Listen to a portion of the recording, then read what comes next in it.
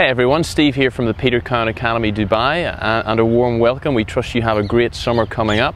Today we're going to talk a little bit about the balance of the club, and this is an important aspect of the golf game, and this is what good players do. They keep the club always in balance.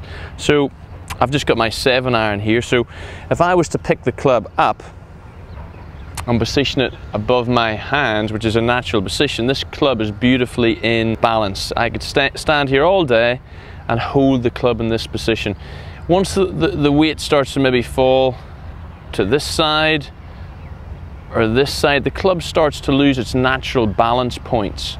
But when I have that club head naturally above the hands, the club is in balance, and it's very, very easy to control and very easy to bring back down again underneath my body. And that's really what we're trying to do in the golf swing. So you can see how simple it is for me to lift the weight of the club above my hands, and again it's very easy for me to let the weight of this club drop back underneath my hands. So in the golf swing, if we can successfully keep the mass of the club, the center of mass, which is the club head, above the hands, then the game becomes pretty easy.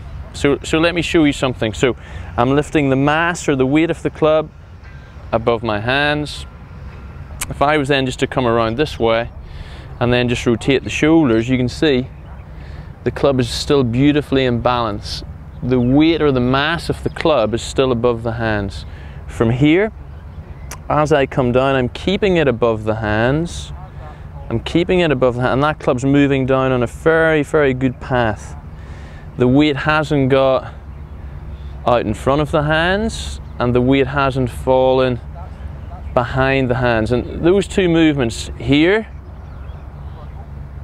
and here have a dramatic impact on our posture and body positions, which causes bad shots.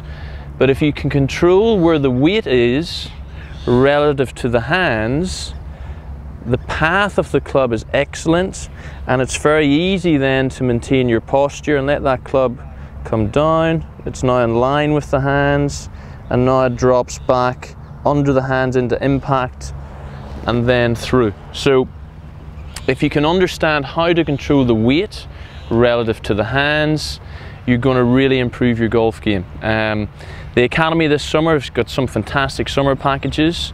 Please come along and see the pros here. We can explain this in a little bit more detail and hopefully help your game this summer. Thank you.